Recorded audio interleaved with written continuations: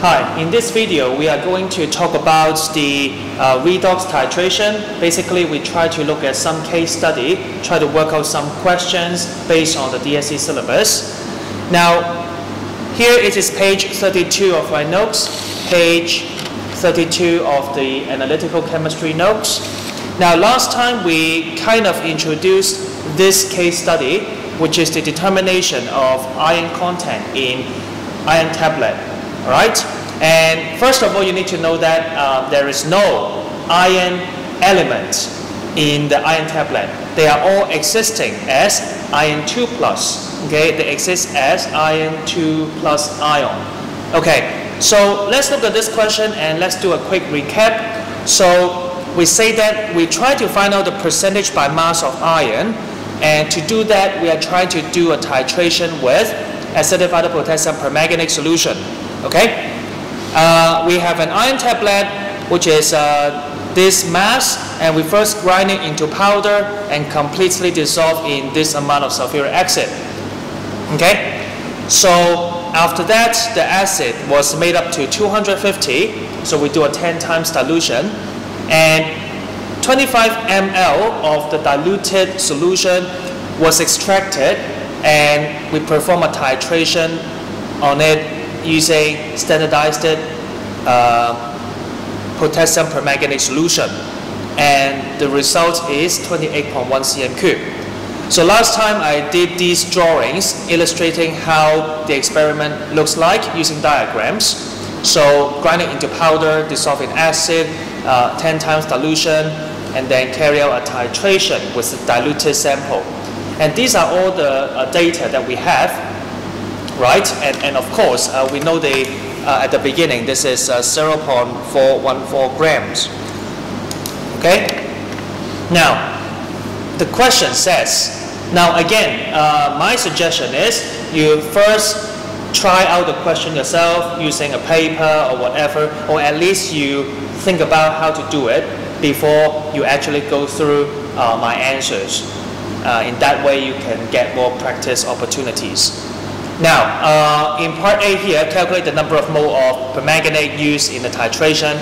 So basically, we make use of the result. You know that number of mole equals to concentration times volume, right? So the concentration of permanganate is 6.86 times 10 to the power negative 4. The volume that we use is 28.1 cm cube. Make sure you change it into dm cube. Then you tap your calculator. You tap your calculator.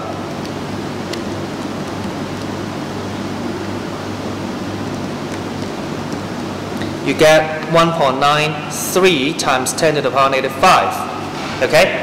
So this is the number of mole of permanganate used in this titration. Now, part B says that we try to calculate the number of mole of iron in the iron tablet. Now, before we calculate it, we actually need to know the equation, or at least the mole ratio between permanganate and Fe2+. Now, of course, the most simple way or most direct way is to write a balanced ionic equation. So you can put down, of course, MnO4- reacts with Fe2+. Actually, you got that equation above. You get that equation above. But in the real exam, if you do not have this equation, how can you figure out the mole ratio between these two? One way of doing this is you can pay attention to the change in oxidation number. Now, you know Mn is positive 7, and Mn in MnO4- is positive 7 oxidation number, and this one is positive 2, right? That means the reduction of 1 mole of permanganate ion involves the acceptance of 5 moles of electrons. So it has to accept 5 moles of electrons for 1 mole of MnO4- to be reduced. On the other hand, for Fe2+ is plus 2 and plus 3 here. So for 1 mole of Fe2+ to be oxidized into Fe3+, it will release 1 mole of electrons only. So by looking at the number of mole of electron transfer, you know that we need to have 5 times the amount of Fe2+ in order to provide sufficient electron for MnO4- to be reduced. Okay? Therefore, we can easily tell that the mole ratio between the MnO4- and Fe2+ will be 1 to 5. Okay? So you do not necessarily need to write down the equation. You can go straight ahead to say that the mole ratio, okay, of MnO4- and Fe2+ equals to 1 to 5. Okay, so you know that the number of mole of Fe2+ in a diluted solution, okay, using the results from part A, which is 1.93 times 10 to the power negative 5 times 5, okay, and which is equal to, calculator,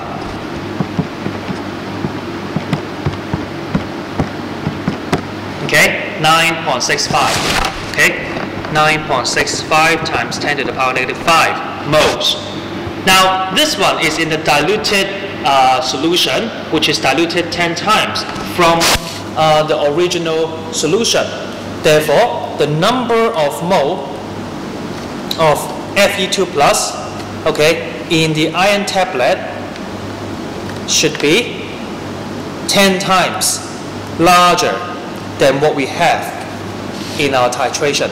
So multiplies by 10, you got 9.65 times 10 to the power negative 4. Okay? So that would be the answer. Now, part C, calculate the percentage by mass. Now this one is not difficult.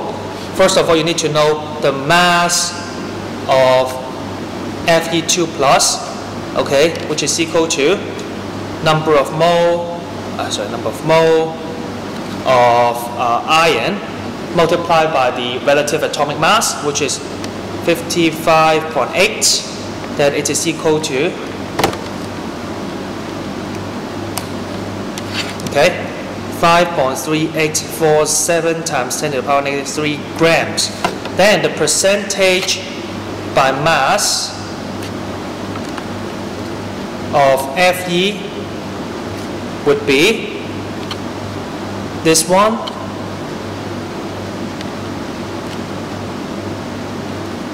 over the mass of the tablet, which is this one, multiplied by 100%, that you should have, okay, so 1.30%, okay. So this is what we get from the calculation here. Okay. Now D. It says that the experimental result is lower than the value stated in the brand label, suggests a possible source of errors. Now, very common type of question, asking you to evaluate an experimental process towards the end. So in this case, you need to pay attention to the chemicals that we actually use, rather than pointing out some very general source of error. Like, you are not trying to say human errors occur at the determination of endpoint, something like that. That is too general.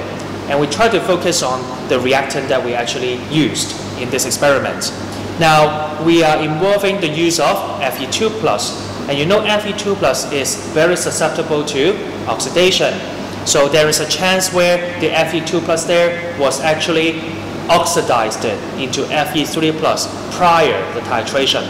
In that case, it will result in lower amount of Fe2+ available for the titration, and therefore resulting in an underestimated result.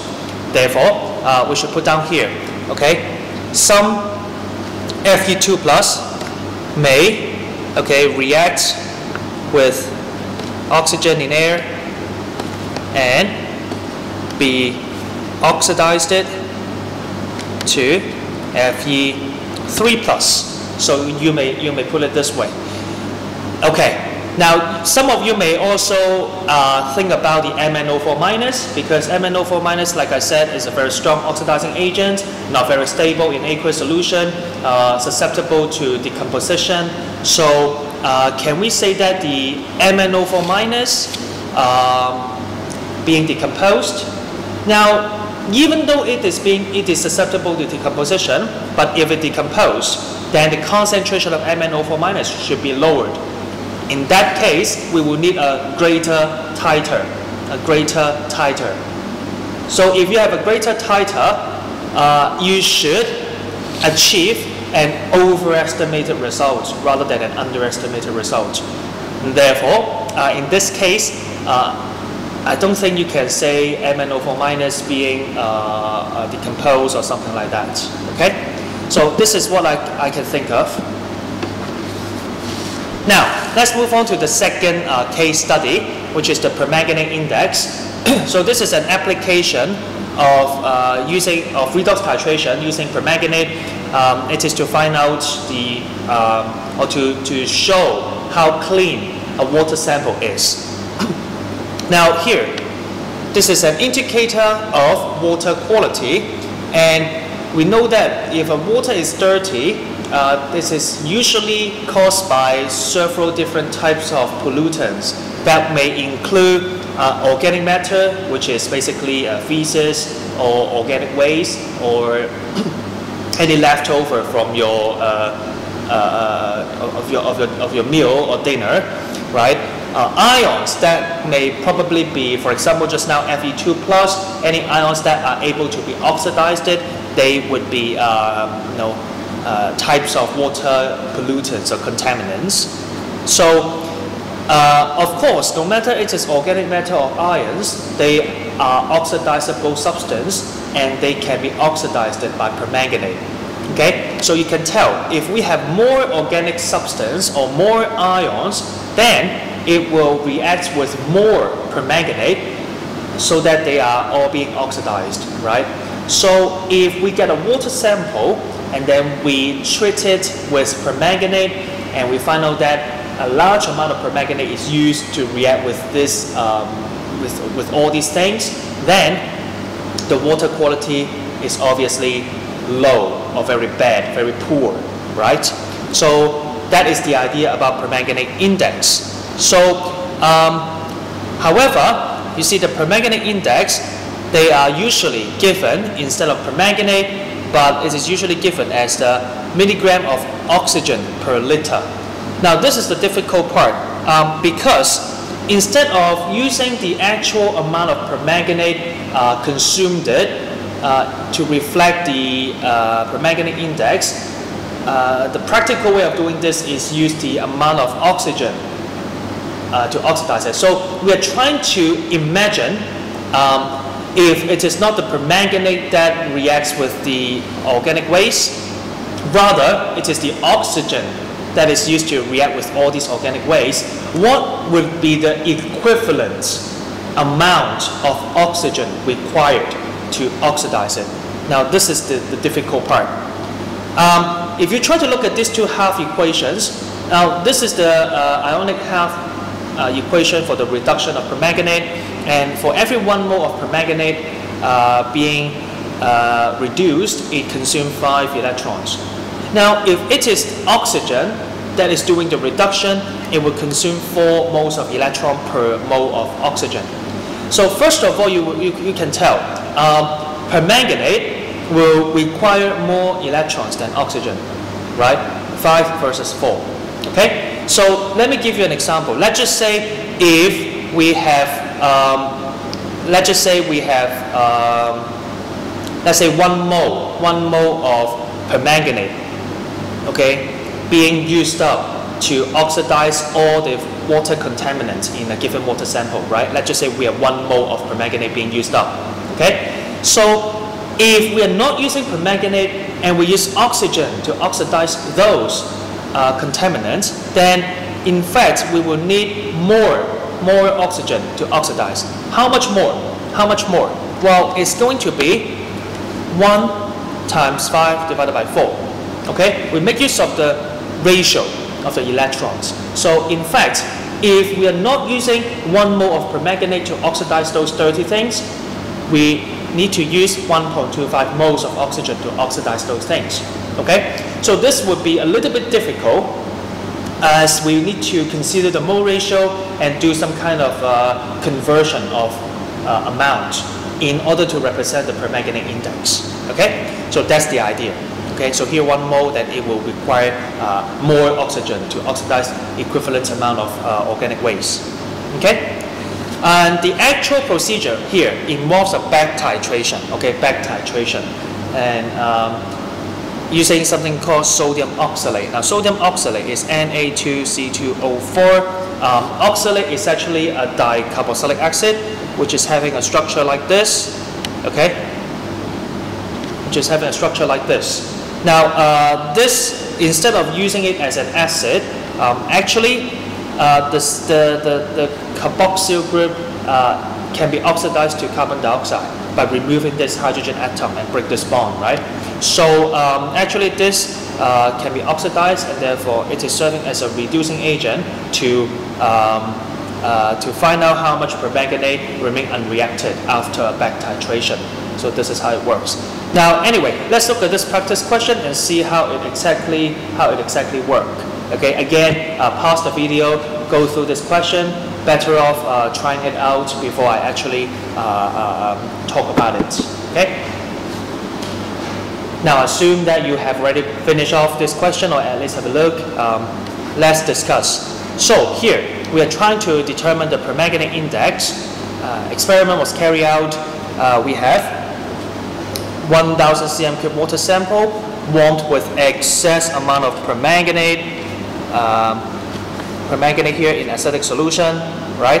The reaction mixture is then titrated against 0.0156 mole per dm³ sodium oxalate, and the mean titer is 32.1 cm³. Okay, so the idea this time is not very complicated. So we have a water sample. Okay, should be very dirty, right? Should be very dirty, right? Okay, because with the organic waste here. Okay, so the water sample here, altogether 1,000 cm³. Okay, and then to that we will add the permanganate, which is 5 times 10 to the power -4 mole. Okay, of KMnO4. Okay, and you know this has to be excess, right? Excess. Okay, and after that, we carry out a titration. Okay, with this sample. Okay, with this sample. Now, of course, this sample you can expect to see, because we add excess amount of permanganate, so it should be purple, right? It should be purple. Okay, I don't have a purple ball pen, so I use blue, but you should know that it should be purple in color. And here we should have unreacted KMnO4. Okay, we should have unreacted KMnO4, and on top of the burette, we should have some oxalate solution, and you know that it is standardized, so we know the concentration, and the mean titer is 32.1 cm³. So this is the idea. Actually, this is a very simplified example, because in reality, of course, we will do dilution. Okay, because of some technical problem, part of my video was not being recorded, but I have already finished off the question. So right now, we can just discuss with all the works done. Okay. So part A here. What is the purpose of heating or warming the water sample with excess permanganate? Well, this is simply to ensure all the oxidizable contaminants are oxidized. Okay. So not very difficult.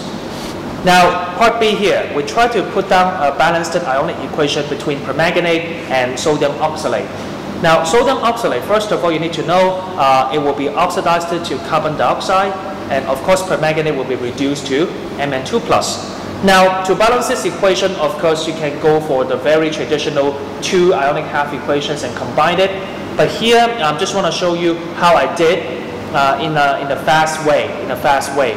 Now, first of all, we make use of the oxidation number, the change in oxidation number for all these chemical species.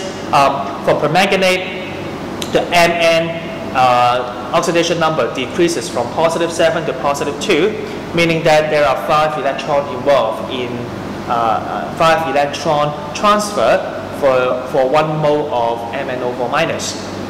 Now, for oxalate ions, when they undergo oxidation, you know, for each carbon, it is +3 oxidation number, but there are 2 for each mole of oxalate ion. So that's why you see, if we have 1 mole of oxalate ion undergoes oxidation, there are actually 2 moles of electron transfer. Okay, so here 5 moles of electron transfer, here 2 moles of electron transfer. So to find out the lowest common multiple, you can expect to see this half equation multiplied by 2, this half equation multiplied by 5. And that's why we have 2, 2 here, and then 5, 10 here.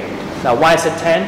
It's because there are 2 carbons per moles of oxalate ion. Okay? And after setting up these stoichiometry, the next question is, where should we put the H plus and where should we put the H2O? Now, one way of telling us where to put H plus is that if you look at the left-hand side, they are all negative species, right? If you need to balance the charge on both sides, you must have a positive H plus on the left. So that's why H plus must be allocated on the left and water must be allocated to the right-hand side.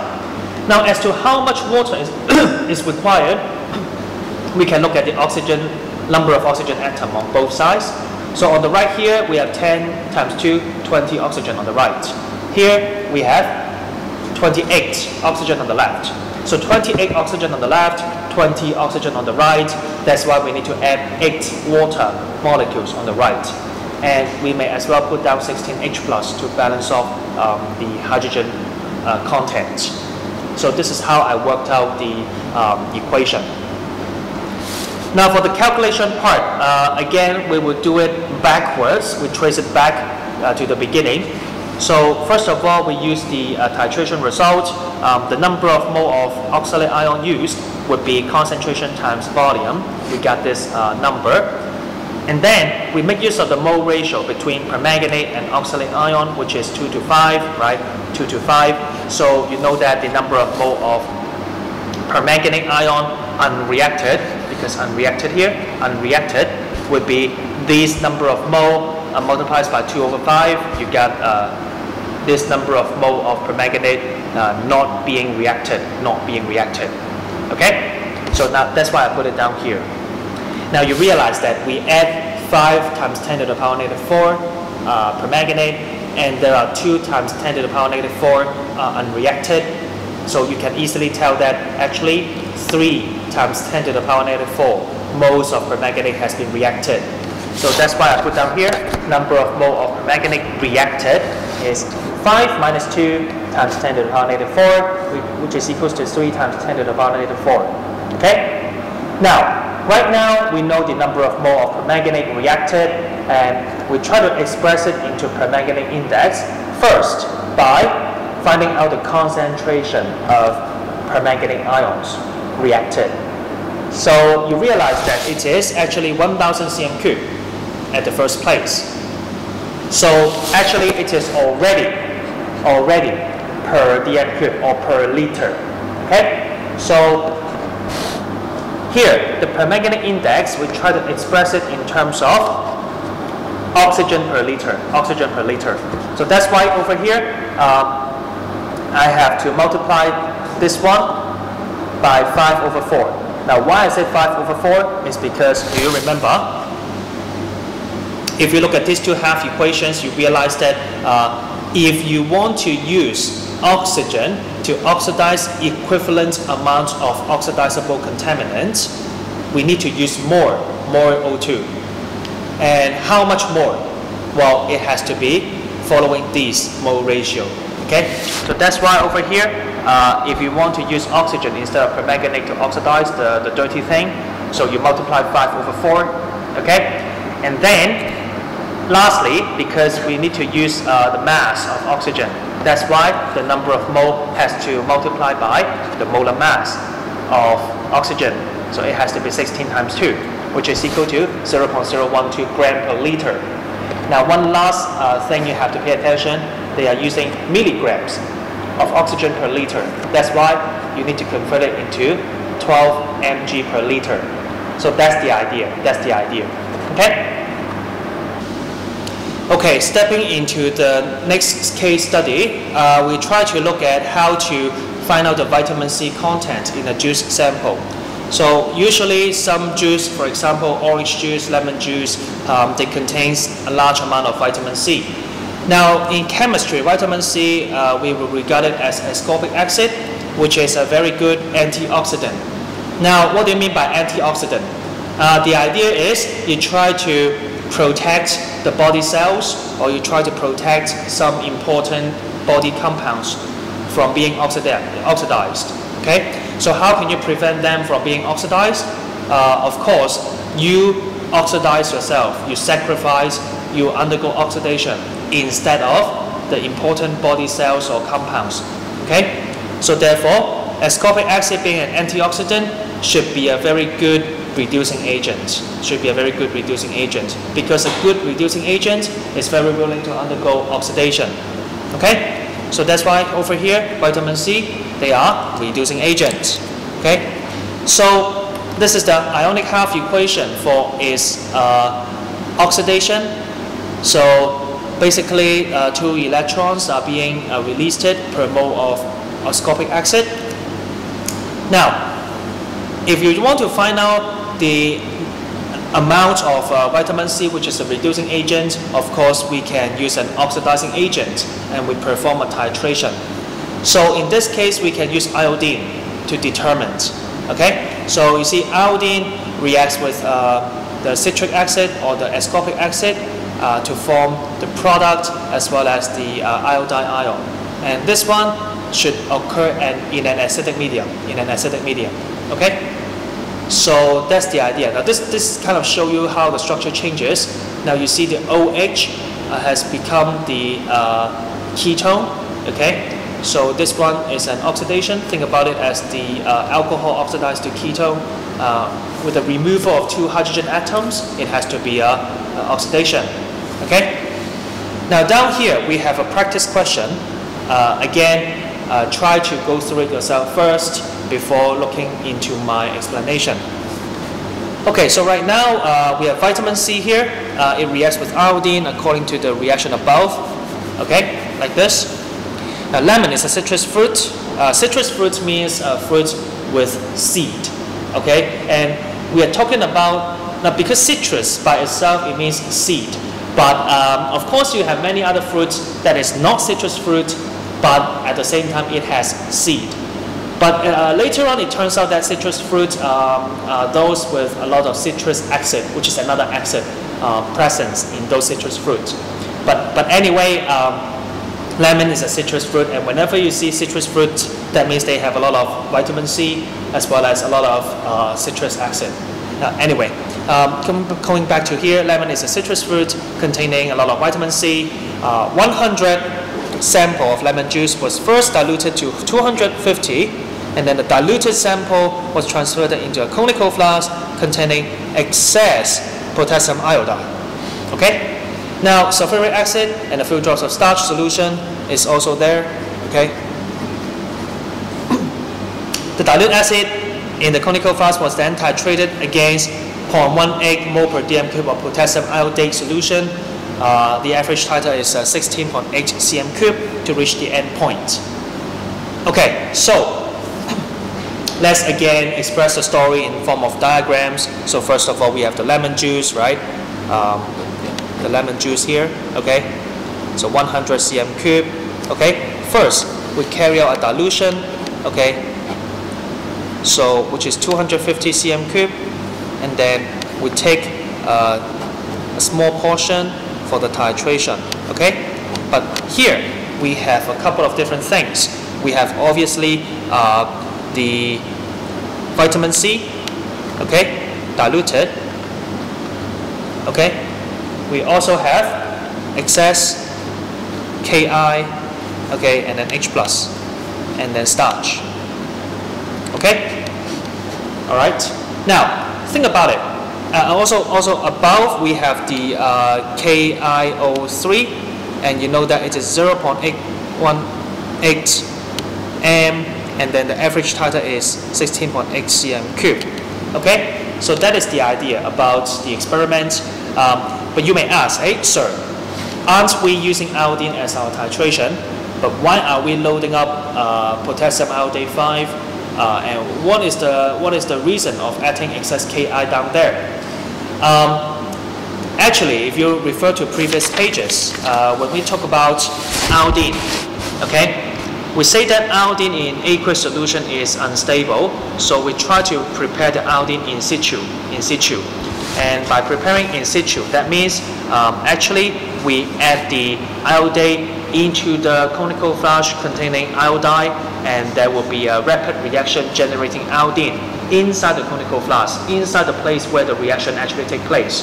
Okay, so the iodine generated will subsequently react with this vitamin C, and then producing the iodide.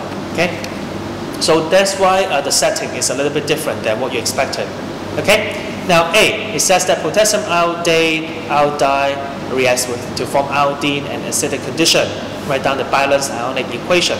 So this one, IO3 minus reacts with I minus H plus to form iodine and water. Okay. Of course, if you know, if you have memorized the equation, you should be able to tell it's 5, 6, 3, and then 3. Okay. Should be like this. If you don't know how to do it, again, you can separate it into two ionic half equation and combine it, or you can look into the change in oxidation number. Okay? I don't want to spend too much time on teaching how to balance ionic equations here. Now, how to determine the endpoint of the titration? Now, of course, it has to be the color change, right? And we have the starch here. But so pay attention that the starch and iodide does not give you a blue-black color. It must be the starch and iodine, right? So down here at the beginning, or during the reaction, it should be colorless.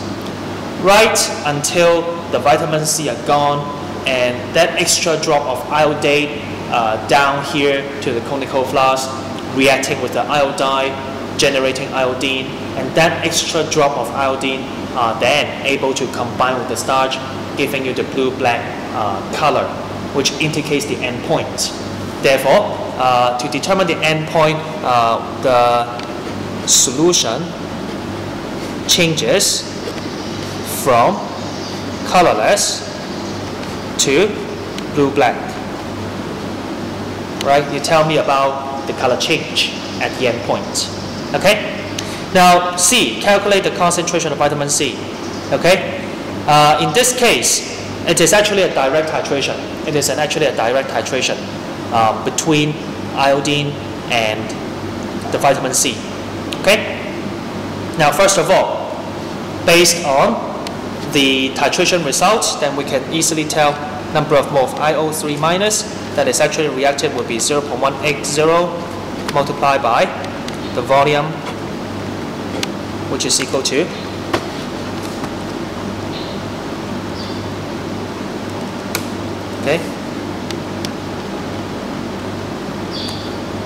Okay. Now here we need to pay attention because we should not use this number of mole as the iodine because it is not, right? So you need to pay attention to the mole ratio. Now, first of all, you need to know that the mole ratio of IO3 minus and iodine, okay, would be 1 to 3, 1 to 3, okay, 1 to 3, based on the equation here. So the number of mole of iodine generated should be the number of mole of iodine multiplied by 3, okay? But we also want to look into the mole ratio between iodine and vitamin C, okay? Now this equation is given here, so you realize that it is 1 to 1 mole ratio, right? So we can also fit in this mole ratio into this here, into this ratio. So I also put down vitamin C here, okay? Which is equal to 1 to 3 to 3. Do you agree? 1 to 3 to 3, okay? Therefore, the number of mole of vitamin C, okay, diluted, okay, remember it is being diluted, equals to times 3 equals to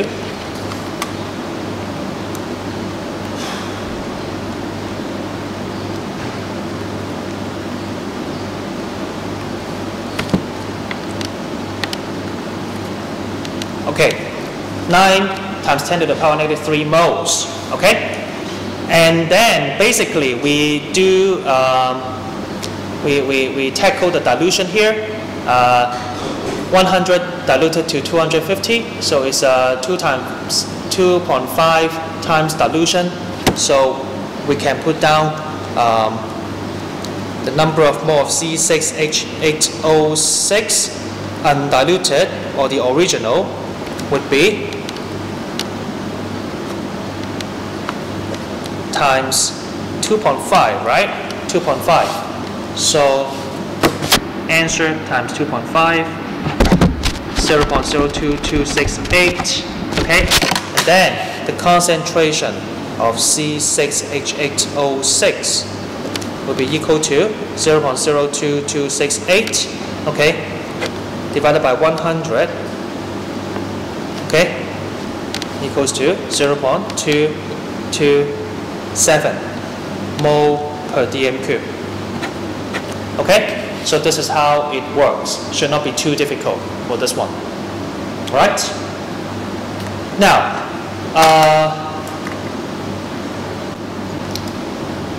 okay, so the last case study 4, we try to determine the concentration of sodium hypochlorite in chlorine bleach.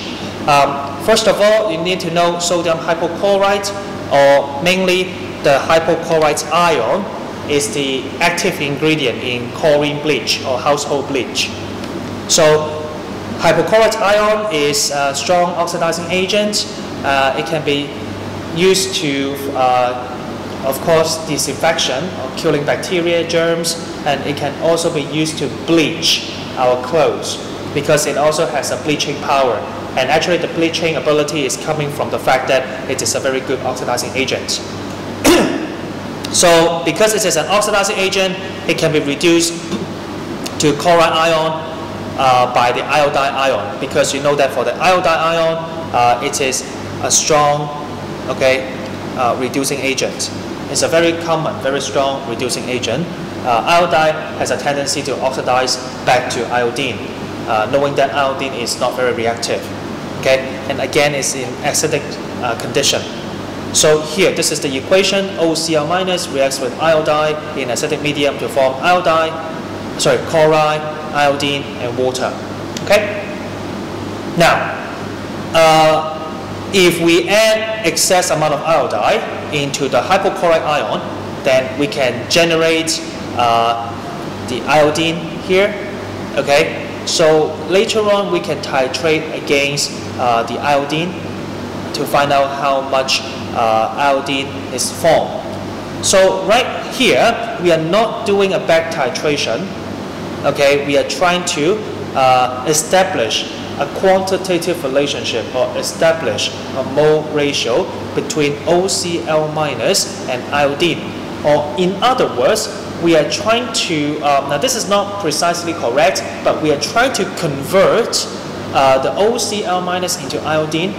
Okay, so that later on when we titrate against the iodine and find out how much iodine is formed, we are able to trace it back and find out how much OCl minus that we have. Okay, and so this is the idea. So bear in mind, this is not a back titration. We're just trying to convert the OCl minus into iodine and then carry out a very standard direct titration. Okay, but how can we titrate against iodine? The reagent that we use is a standard sodium thiosulfate solution, and again using starch as an indicator. Okay, now let's look at this practice question. Well, we have household bleach containing sodium chlorate 1. Now this is the naming method of hypochlorite ion using the stock system, chlorate 1, because you know that the O here is +1 oxidation number, right? So therefore chlorate 1. This is the active ingredient in an experiment to determine the content of NaOCl. 25 ml of the bleach diluted to 250. Okay, 25 cm3 diluted bleach treated with excess potassium iodide under acidic solution. The iodine produced was then rapidly titrated against a standard sodium thiosulfate solution. This is the mean titer. Okay. So now we have the household bleach here. Okay, 25 cm cube NaOCl, right? And first of all, it is being diluted to, okay, 250, okay, right? And then we will take out a small portion, okay, which is 25, but here we have added in excess Ki, right? Excess Ki, okay? So therefore, here we should have iodine, right? And then some Ki, and then of course H+, and then starch, okay? And then we are doing a titration using S2O32-. We know that it is 0.0550 m, and the mean titer is 20.9 cm cube. Okay, so basically this is the idea about the experiment. Again, pause the video and try it yourself first before looking into my explanation. Okay, now first of all, before I talk about it, I want to ask, what is the color of the analyte before the titration? Now in this case, because we have the iodine, right, and then we have the starch. Actually, do we have the starch? We don't have it, right? So let's cross it out. We don't have the starch here at the beginning, okay? So it should be a little brown, okay, brown color at the beginning, or maybe yellow. It depends on the concentration. Oh, I don't have a yellow highlighter. Anyway, at the beginning it should be a little bit yellow, right? And as the titration proceeds, you should expect to see the solution becomes paler and paler, and eventually colorless, right? But later on, we will add the indicator to indicate whether or not the iodine is still there, okay? Because again, looking at the very pale yellow color, whether or not it becomes totally colorless is, impractical to be determined by our naked eyes. And therefore, we need an indicator, but probably we'll talk about it later, okay? Now let's go back to this calculation, concentration of sodium chlorate. So again, we're trying to look at the number of mole of S2O32-, which is equal to 0.0550 multiplied by the titer, which is 0.055 times 20.9 divided by 1,000. Okay, we have this number of mole, and then because of the mole ratio of thiosulfate to the iodine being 2:1, right? So the number of mole of iodine, okay, diluted would be this one,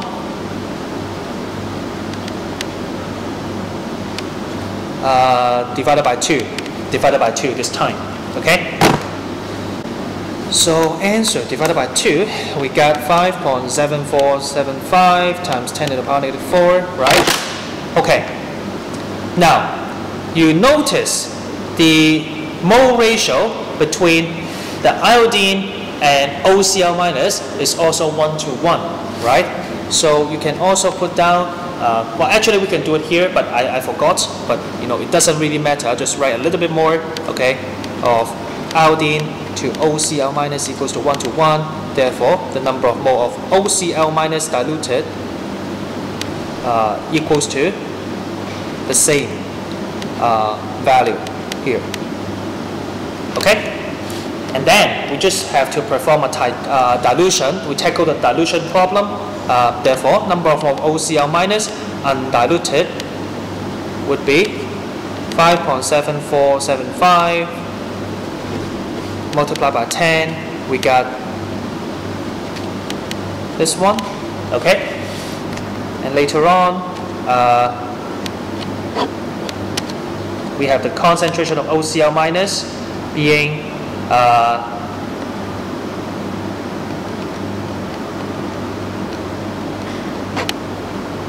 25 divided by 1,000, we have 0.00550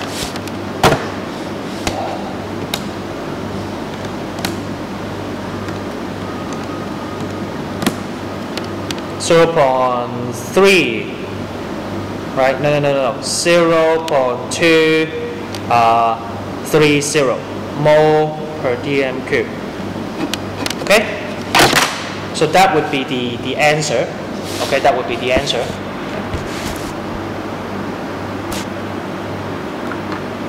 Okay? Now, let's look at part B, more about the experiment itself. So once the potassium iodide is added to the bleach, the titration should be carried out as soon as possible. Explain briefly the rationale behind. Because you can tell, as we add the Ki to the bleach, then it generates iodine. But like I said, iodine is very unstable in water. Therefore, we have to carry out the titration as soon as possible. Okay? Because iodine is unstable, okay, and may decompose. Okay?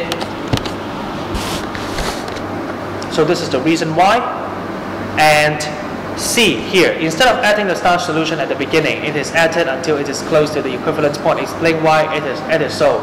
So this one we kind of talked about it before, because at the beginning, you see, at the beginning we have quite a high concentration of iodine. Now if you add the starch, then the iodine will be combined with the starch very strongly. So to the point where the iodine is very unlikely to be released out from the starch. So there's a chance where even though we have added sufficient amount of thiol sulfate, there are still some iodine bounded onto the starch. So the blue-black color never fade away. However, towards the end point where the solution becomes very, very pale yellow, the concentration of iodine is very low. It is less likely for the iodine to be tightly bound onto the starch. So the iodine will be more easily liberated from the complex. So that's why we add the starch towards the end. Okay. So this one, if you want to explain it, so you may say that because, okay, iodine at high concentration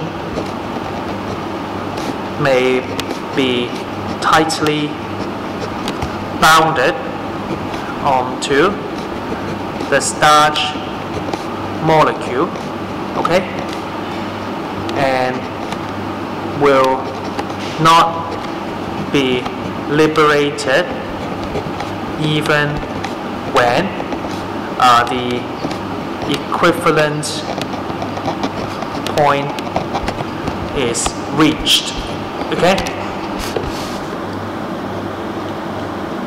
As a result, the solution may not be decolorized at the equivalent point. Now I kind of write a little bit more, but I think you get the idea. I think the key here is the last sentence, but I try to be more substantial. The key is the solution may not be decolorized, or the solution may not be changing from blue-black to colorless, even the equivalence point is reached. So therefore, the end point observed may not be consistent with the equivalence point. Okay? So that's the idea about this question. So now, so far we have go through 4 case studies. But of course, you can go through more questions at the end. And like I said, redox titration is very important in analytical chemistry. Every year we should have at least one. It could either be a back titration or redox titration, or maybe a combination of both. So make sure you study hard and you get used to this type of long question. Usually the experiment is quite complicated, but don't worry. Just like what I did, highlight all the important information, try to use diagram to help yourself to get familiar with the situation, and then perform the calculation step by step. Make sure you double check. Okay? So that's it for today. I'll see you guys later. Bye-bye.